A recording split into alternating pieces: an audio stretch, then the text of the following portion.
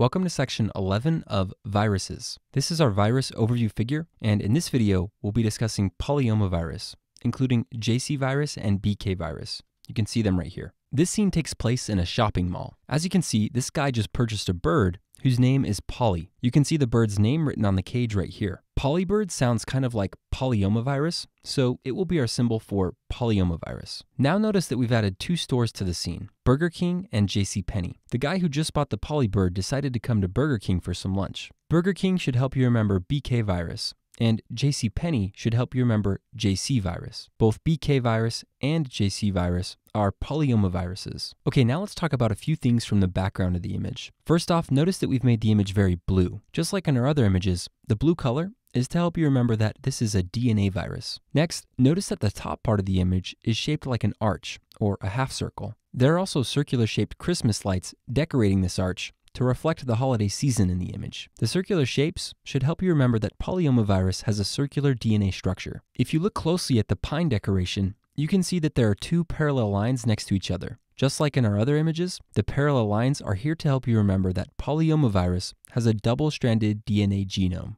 Now notice that we've added two mannequins sitting right outside of JCPenney. Mannequins are pretty ubiquitous in malls, so we've included some naked ones here to help you remember that polyomavirus is a non-enveloped or naked virus. Okay, now let's talk about the specifics of BK virus, and then we'll discuss JC virus. Everything on the left side of the image near Burger King is specific for BK virus, and everything on the right side of the image under the JCPenney store is specific for JC virus. Hopefully by the way we've organized the image, you'll be able to compartmentalize this in your head without too much difficulty. Okay, notice that we've shown one of the Burger King employees giving some customers their food. Also notice that the sign behind him says, "Try our new kidney bean veggie burger." This boy decided to try it, as you can see on the plate. The kidney bean burger and the sign behind the employee should help you remember that BK virus targets the kidneys. Kidneys are shaped like kidney beans, and they both have the word kidney in them, so hopefully this will be pretty easy to remember. You can also see that there are a bunch of different kinds of meat because this guy is a butcher. He prepares all of the meat in the store. A butcher is kind of like an organ harvester, similar to a transplant surgeon. So this part of the scene should help you remember that BK virus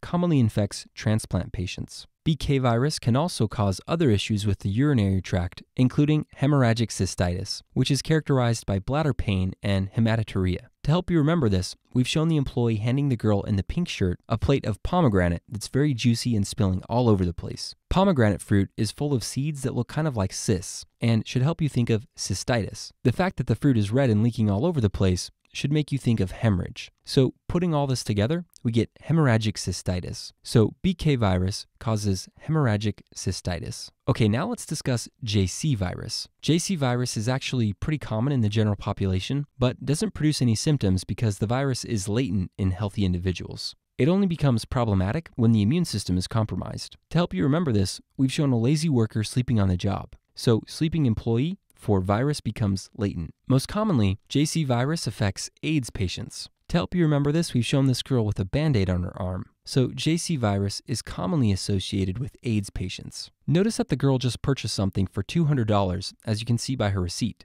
The $200 receipt should help you remember that reactivation of JC virus typically doesn't occur until the CD4 count is less than 200. The expensive $200 article of clothing that was just purchased was this intricate polka dot veil. The veil is a symbol for progressive multifocal leukoencephalopathy. The many polka dots are a reference to the multifocal, non-enhancing areas of demyelination in the brain, and the fact that the veil covers her head should make you think of the brain, or encephalopathy. So, intricate polka dot veil for JC virus causes progressive multifocal leukoencephalopathy, or PML. The non-enhancing areas of demyelination can be seen on an MRI. So to help you remember this, we've shown an MRI of the brain in front of the sleeping employee. This is an MRI of the brain showing PML. The left and right are weighted differently, but it's the same patient. Notice the enhancing lesions seen right here and right here.